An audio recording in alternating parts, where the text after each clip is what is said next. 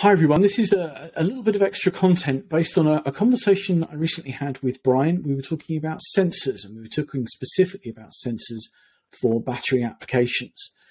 We're talking about lithium-ion batteries that are used in vehicles, commercial applications, and all sorts of other reasons, and the fact that they are now dominant technology. But one of the things that Brian talked about a couple of times was the battery management system. And now I've heard that several times in the past. I've even written about the connectors that are needed for battery management. But I need to know a little bit more about what these systems are doing. So my first question, Brian, is battery management system. I know this is a big question, probably without one single answer, but battery management systems, what do they do? How do they work? And how do they promote safety?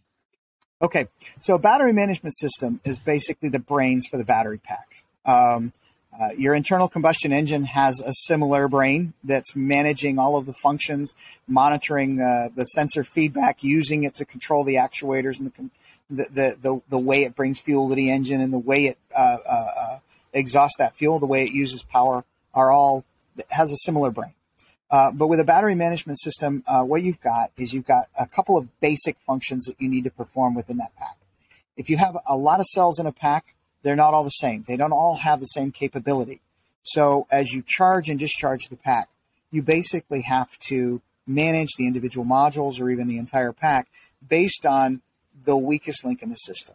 So, and just to kind of give you a very simplistic analogy of this, if I have 100 cells in a pack, and my best cell, I can run at 3.3 volts, but my worst cell, I only can run at maybe 3.1 volts. Then what I'm going to do is I'm going to manage that array with the weakest cell in mind, because if I overcharge that weak cell and I try and fill that cell with more electrons than it can handle, just so that I can fill all the rest of them that are better performing, then that cell is going to be degraded very rapidly with successive charging cycles. And that is one of the problems we tend to have with these e-mobility products right now, as many of them do not have these the sophisticated battery management systems. So the very first thing that battery management system is doing in a well-designed system is it is charge balancing. So it's making sure that I'm not overcharging my weaker cells and causing damage. And it's also in monitoring the state of charge of those cells. I'm making sure that I'm not over discharging those cells. I'm not draining those cells to the point where now they could have other potential failure modes from extracting too many electrons, because there are some certain mechanisms that can occur within a cell in an over discharge environment. So basically what I'm doing is I'm managing how many electrons I'm putting in and how many electrons I'm taking out, and I'm managing that across the array. So I'm monitoring current and voltage at various points so that I can understand how each of those cells is interacting with the system. And then while I'm doing all of that charge balancing, and that's usually through a series of resistor capacitor network to kind of make sure that they're all even. It's kind of like, you want to fill all the glasses to the same volume, which is the volume of the smallest glass. Likewise, you're also trying to thermally manage all of those simultaneously. So you're monitoring various points in the pack. You're typically auditing the pack with several temperature sensors, and we provide a lot of those. And whether we're monitoring the temperature of the cell itself, maybe the bus bar near the cell, or some other critical temperature location, we're providing that to that battery management system. And that battery management system is then controlling things like pumps and valves. And if you see some of the more sophisticated EVs, you have something called an octavalve that is in the market today, which manages the coolant flow through and refrigerant flow through the inverters, the motors, and the battery pack, as well as managing the HVAC for the cabin, all simultaneously in one device. Now, the BMS is basically providing control of that subsystem, managing the pumps, managing the flow of that coolant, making sure that the temperature is right, making sure that as you're communicating to the rest of the vehicle, you're providing adequate information on not only state of charge and state of health, but estimated range left, other information that's critical for the vehicle's performance.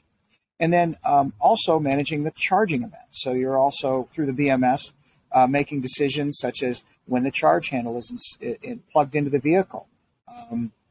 You're communicating with that charge handle, and you're talking to that charging system. And before you engage the high voltage system to start pushing electrons into the car, the BMS is busy talking to that charger. It's had a nice long dialogue around the current state of both systems, saying both are in good shape. There's no issues with any that would prevent charging or cause an issue if charging is to occur, and they both give each other the OK signal, and then they begin flowing current into the battery pack. So all of these various systems, including the power to the inverters and motor assembly, are all managed by that BMS. That BMS is basically the brains of the entire system. It's looking at all the various sensors that we provide and providing control functionality of all of the current flow, all of the coolant and thermal management of that system to basically keep it in its happy spot. And I think the key point here is that it's taking an active role. When we talked earlier about things like thermal runaway, you talked about battery management systems being intelligent enough to make decisions about whether it's isolating individual cells, whether it's shutting down the system entirely because of a detection of a particular gas, for example, when there's an event, that the early stages of an event that may cause some kind of catastrophic failure. The point is that the battery management system isn't just a passive charge balancing device. This is a clever piece of intelligent machinery that's making critical decisions about the battery pack. Yes. The power in the microprocessor of the BMS is really impressive. It's basically got a digital twin model of that entire battery pack. So it's not just reacting to events as they happen. It's anticipating what's going to happen. So it is looking at things like during the charging session. I want to control my charging session differently as I begin to fill those batteries up than when I try and top them off. So in the case of the BMS knows at about the right point to say, you know what, I'm going to go from one process for charging to a different. I'm going to control based on voltage or current, depending on how rapidly I'm charging, and then at what state do I want to stop charging. So all of this control is all modeled in the system. And these models are validated in the design process of the pack and the vehicle. But generally, you literally have a digital twin that looks at the performance of the individual components in what may be a system that can have a few hundred or a few thousand cells in it. And then being able to manage that in such a way that I'm not only looking at the short-term behavior, but I'm also looking at the long-term behavior of that system. I'm looking at how it's aging over time. And then with things like the overall state of health, being able to provide information for diagnostics and service, being able to identify potential failure modes before they happen. So seeing a degradation mechanism and providing that as a means of saying, I can anticipate I could fail something at a certain point in time. And it's also doing some pretty sophisticated communications. So most of these systems are now able to communicate up to the cloud. So these OEMs basically are provided real-time data on how that battery system is performing and if there is an issue with that system. So, you know, as we move forward with this industry, we expect that consumers are going to be able to get a report on the state of their battery system, their motor, their inverter on their cars. In many cases, that's already happening.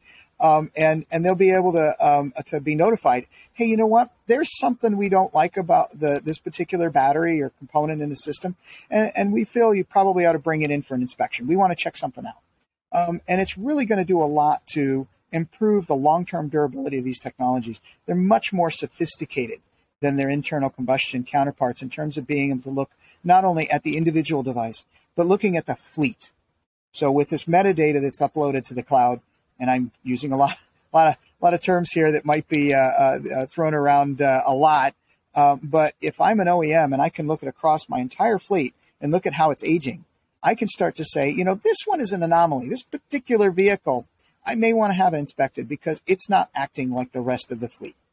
And being able to kind of look across the fleet is something that's very unique for electric vehicles, very new. And certainly we look forward to the improvements that it's going to provide us personally for the longevity of our vehicles and the value of those vehicles if we choose to trade them in the future. Because the more that we know about how much life this system has left in it, the more value it's got for the second purchaser.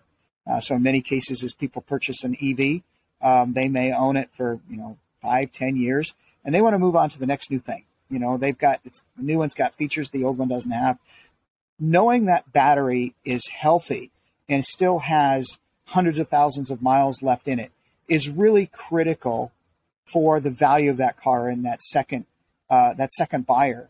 And that BMS is really what's going to carry the history of that battery system. It's not only whether it's been maintained, it's how it's been maintained, and also how it's been used, and predicting how much longer it's got for life. And that's going to be very useful in the field. Other features that the BMS has, which I think are really clever, are safety features. So if the vehicle is engaged in an accident, something happens, you crash the car, it will immediately take action to protect the occupants and make sure that the system is properly controlled. So one of the first things it will typically do is isolate that battery pack from the rest of the vehicle. So not only do you have automatic airbag deployment in the vehicle, but the BMS is automatically going to disable charging. It's going to shut down the energy to the motor and the inverter so that you don't have high voltage outside the battery pack. It could potentially be a cable that might short out against the body frame. So the BMS, not only is it managing the day-to-day operations, but if an emergency occurs, it can act in the millisecond time domain and basically blow relays that connect the high voltage cables to the outside world, isolating all the energy in the pack to within that envelope. So it's a very, very sophisticated device. One more thing that the BMS is capable of doing is it can adapt to the environment as the environment changes. And I want to use a great example that I'm going to pick on Tesla. The idea that you have a normal performance environment, and under extreme conditions, you may want to change that. Back during a hurricane event that happened a few years ago in my state of Florida, Tesla was able to, over the air, provide enhanced range for their vehicles. So their vehicles could drive further for a period of time. So the idea of being able to push this data up to the network is one thing, but being able to modify the behavior of an individual system actively is another part of the BMS. So the BMS is also receiving information from these, cloud servers that the OEM has, and that may modify the behavior of an individual vehicle for a specific occurrence or event.